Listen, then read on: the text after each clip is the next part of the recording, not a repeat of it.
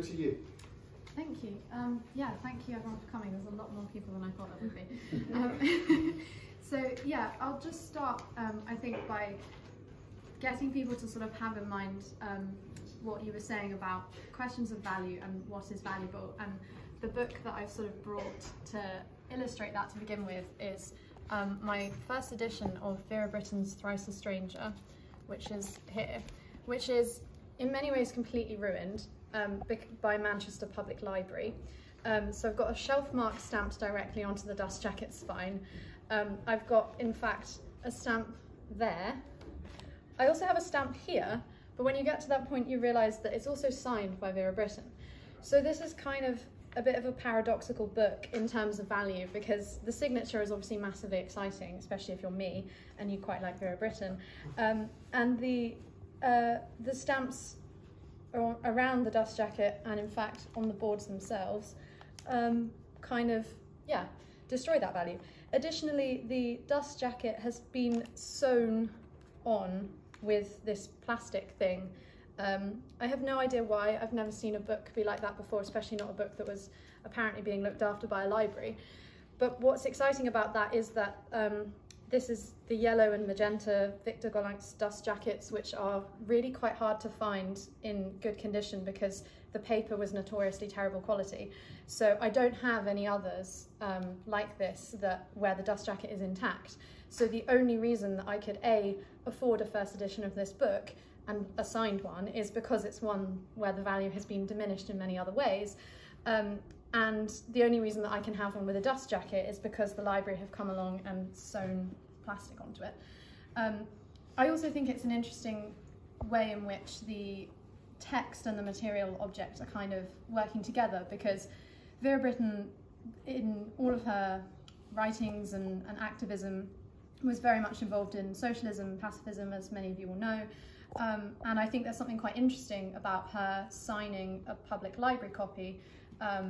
She's, as you'll see if you read one of her notebooks, which we have here from the Bodleian, she's also quite into her own self-image, and she's quite self-important in a lot of her writings, but I think she would have liked the demonstration of augmenting the value of a copy that would be available to ordinary people. And yeah, I think there's a lot of personality involved in that book. So you can come and have a look at this one later because it's already been destroyed, so that's fine. But what I'm mainly going to show today is the section of my collection that really focuses on letters, because that was something that really came out of writing the essay. I realised that I actually have a sort of subsection about letters, and was trying to think about why I find them interesting and what's important about letters. So I'm going to start over here. These are that is the selected letters of Vera Brittain and Winifred Holtby. There are only 500 copies of the first edition signed by Vera Brittain. That is number 252. This is Winifred Holtby's letters to a friend. The friend is for once not Vera Brittain, a friend called Jean McWilliam, who was a head teacher of a girls' school in South Africa.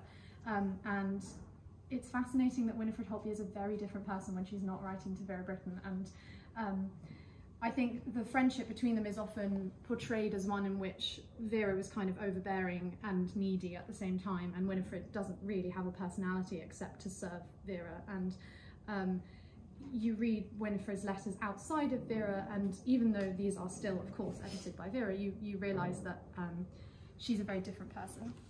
And then here we have Rose Macaulay's letters to her sister, which are here because we have some letters in the Bodleian by Rose Macaulay, and so there you have the printed versions. But yeah, my favourite line in the whole of Brittain and Holtby's correspondence that I've read, which is bookmarked there for people to have a look at, is from April 16th, 1924. So Winifred has just been to visit Cicely Hamilton and is complaining that Cicely Hamilton is very patronising. And then she tails off saying to Vera, "Vera, darling, when you become eminent, treat the little worms nicely. They do like it." I like that line. I feel like saying it to my friends in Oxford quite a lot, actually, because everyone here seems always on the verge of becoming eminent. And you can kind of hear that Winifred and Vera have that sort of friendship, but Winifred, yeah, she's often presented as the sort of lesser of the two, but I think actually when you read the letters you realise that she knows that and she's playing off it and she's teasing Vera. I think she knows that Vera wants to be seen as the genius of the two of them, and I think you can hear the laughing smile as she writes it down, and you realise that although these letters are always an exchange between them, they are also about individuality, and they are also about Winifred Holtby's own voice. Even though all of these are published after her death, she's still very much there, kind of pushing back at Vera's dominance, which is quite fun.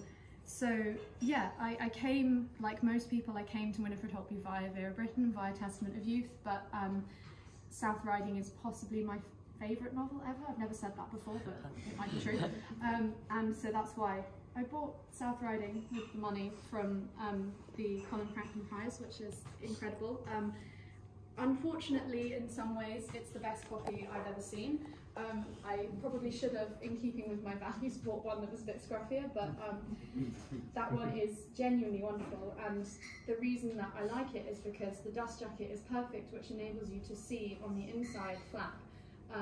Collins have done a little blurb where they say, "South Riding is unquestionably the greatest novel we have been privileged to publish," which is a bold statement from a publisher like Collins, and not something that I've ever seen on a book quite so clear cut, and also not something that anyone is ever going to say about Winifred Holtby after about 1937. After she dies, there's a spate of publications all about her, and there's this intense interest in her, which then tails off, and now she's kind of consigned to Middlebrow. And you have to look at the first edition, and you have to look at a good first edition and the care that was taken over it to realise that actually at the height of her fame, she was not seen in that way at all. She was seen as really in the upper echelons of literary society. And that also brings us back to the letters, because it's in the letters that we see this kind of chaotic mess of literary life for women, particularly in London, in the 20s and 30s, that at one point Winifred says, "Life is a chaos," and then she lists, "We have in the house A, electricians, B, painters, C, upholsterers, D, Charles spring cleaning," and she says that this is her apology for a scratchy response to Vera's updates from London on the publications and sales of her latest book. So the presence of people in their house being paid to do the spring cleaning for them obviously puts these people in the comfortably well-off middle classes. They are not in quite so much of the chaos as Winifred might like to make out. But nonetheless, there's a sense, I think, beginning here of that sort of double bind in which society has put women, now that these women are all working all the time, but their domestic responsibilities haven't decreased, and women are expected to be everything now. And I think the letters are really important if you want to think about the lives of 20th century women writers, because it's here that you realise that the two lives of public literary profile and private domestic chaos are not two lives at all, but they are the same life. It's all one chaos. Rose Macaulay does this really beautifully. These are all letters to her sister, so they're very intimate, they're very close, but they have a lot of playfully intellectual and at the same time completely silly, mischievous discussions. So earlier on than the page I've bookmarked, there's a bit where they're talking about the difference between love and desire. And Rose Macaulay jokes, "Similarly, as Socrates used to put it, the important part of an electric lamp is the light it gives, but the light is a function of the physical structure." And this is in the middle of a very long paragraph where she's talking about whether or not men fall in love with you or desire you first, and what the difference is between the two. And then she gets bored of having this serious, kind of profound, emotionally engaged discussion and just starts talking about Socrates and electric lamps. And her sister kind of comes back to her and says, "Rose, don't be stiff." And so these are the kinds of discussions which you can only have with people that you know really well, and yet in the later 20th century, this is published in the late 60s, there's a very intense market for reading these kinds of intimate discussions that were had by women writers. There's a sense that we cannot understand the books that they wrote without having that sense of background and an emotional background. There's a really intense need to understand the emotional lives of women. And I think as important as that is, it's also important to realise that most of the time they're making fun of their own emotions. These letters are screamingly funny. And even the big events of the 20th century are laughed at. So the page that I have bookmarked for Rose Macaulay is the day that this is the 10th of November 1928, I think, she has to go and be a literary witness for the Well of Loneliness trial, which she takes seriously on the one hand, but again, she finds it funny, because history isn't history if you're living in it and it's part of your day-to-day life and you have to go and have coffee with D.H. Lawrence afterwards. And I think it's important to read these letters to understand the tone, to understand the attitude that these women had towards the fact that they were in the midst of all of these very illustrious people now. I mean, these are a really seriously elite group of writers. It's a very small group of people. The same names will come up time and time again. We can reconstruct an entire world out of these letters, but it's a tiny world that could, and indeed did, squeeze itself into the same drawing room if it needed to. So yeah, that's pretty much everything that I have to say specifically, other than these first editions of novels here are all things that are mentioned in some letters that the Bodleian has. And so I've brought those along because it's just serendipitous and fun.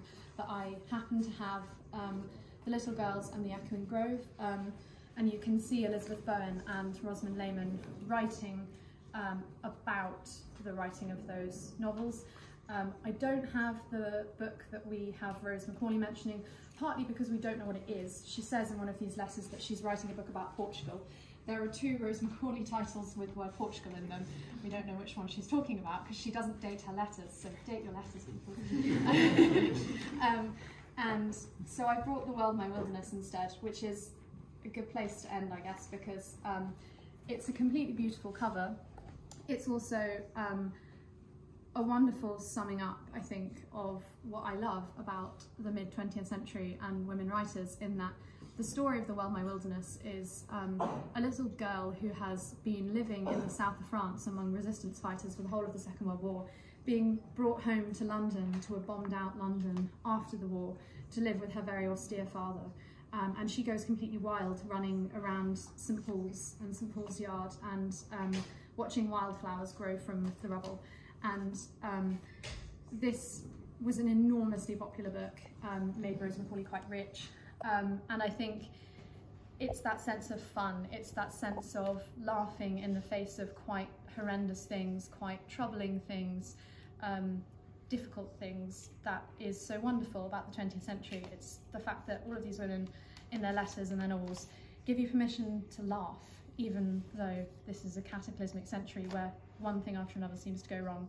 They want you to find it funny.